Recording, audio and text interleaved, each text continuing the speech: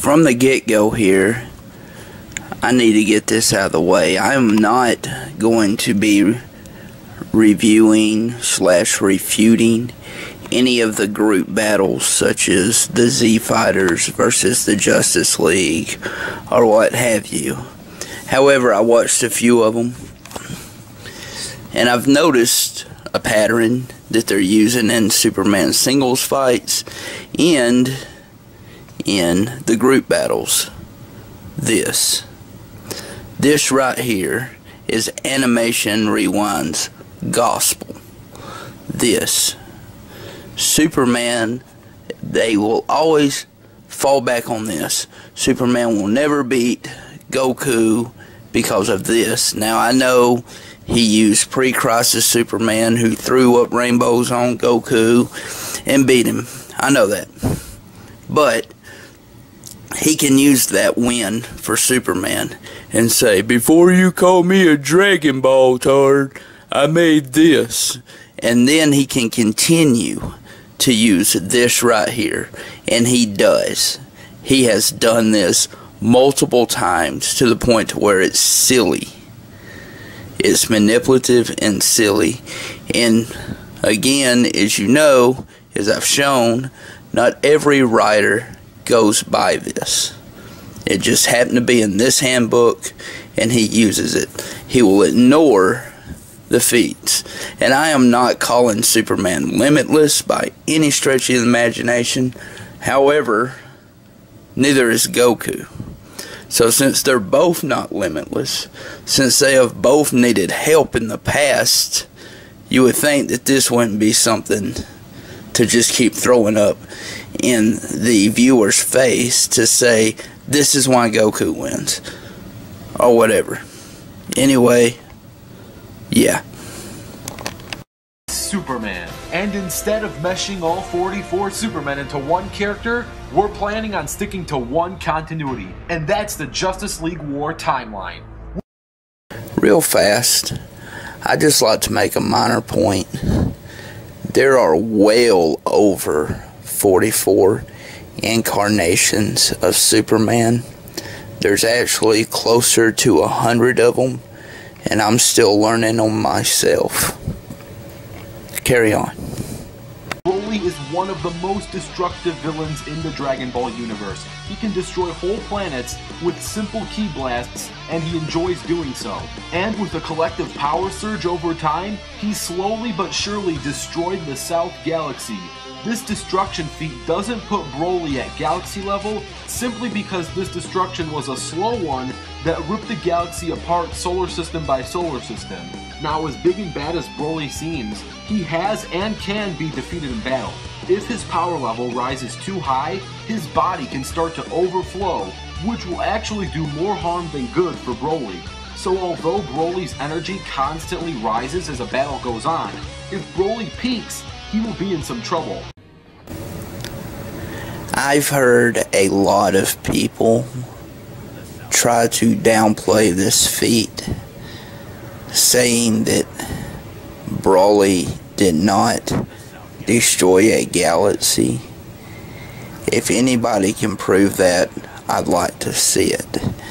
Because to me, this is the, excluding the Omni King, this is the single most impressive feat I've ever seen out of Dragon Ball.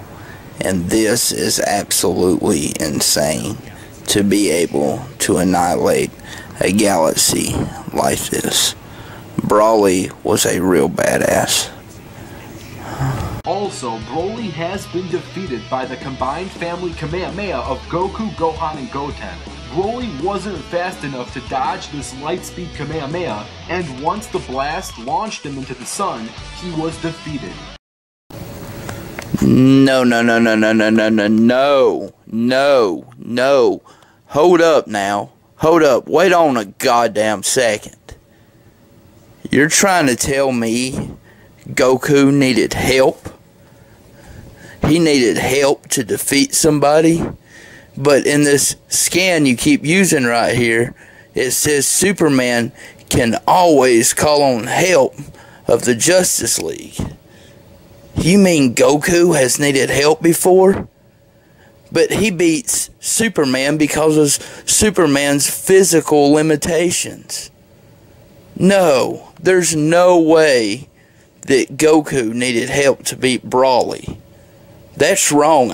Animation Rewind, please get a hold of Toriyama and tell them that they're doing their character wrong. This is such bullshit, man. Damn.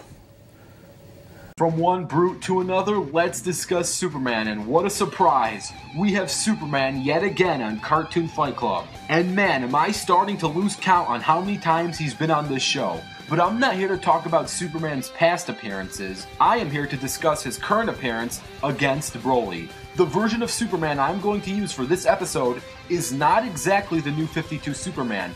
I will be using the Darkseid War and Justice League War Superman canon, which is actually a separate alternate reality to the New 52 continuity. Because this version of Superman is an upgraded and extended reality of the New 52 character, this version of Superman can do pretty much everything the New 52 can do.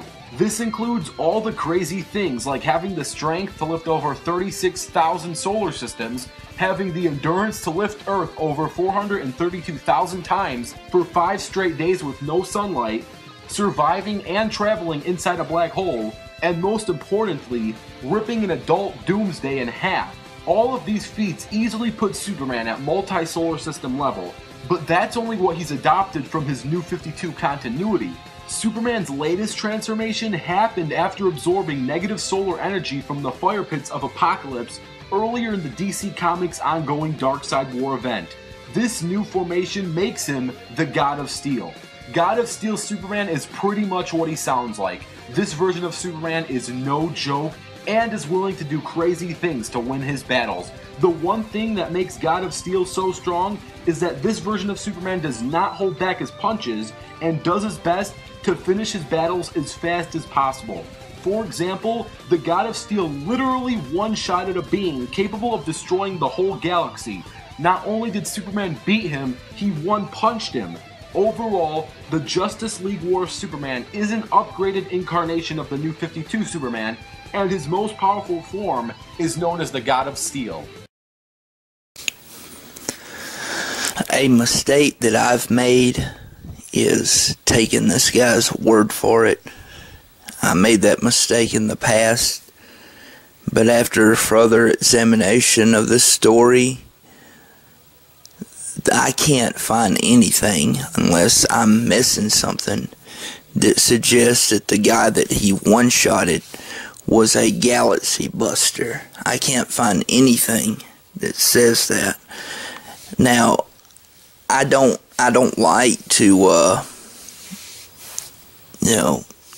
take away from Superman, but in all truth, I don't think that he one-shotted a galaxy buster. I'm just being honest. However, he does have what's probably a better feat. The Anti-Monitor was able to wipe out universes. In past continuity, we've seen him do this time and time again. And this Anti-Monitor was stated to be just as powerful as the old one. And Superman punched him so hard. God of Strength, Superman punched him so hard that he made him bleed. So, there's that. Superman punched a universe buster to the point where he made him bleed. That's why Superman won. From outside looking in, Superman pretty much outclasses Broly in every single category except destructive capability. Superman is faster, he was able to travel inside a black hole. Superman has shown to lift more weight than Broly's ever lifted. And two very important attributes, Superman is a way smarter and faster thinker, and he can breathe in space. To be honest, I could see this fight going either way. The God of Strength, Superman, does have some attributes that Brawly is lacking. However, he was pretty unstable. He didn't think like himself. He got punched by Ultraman and it knocked him away.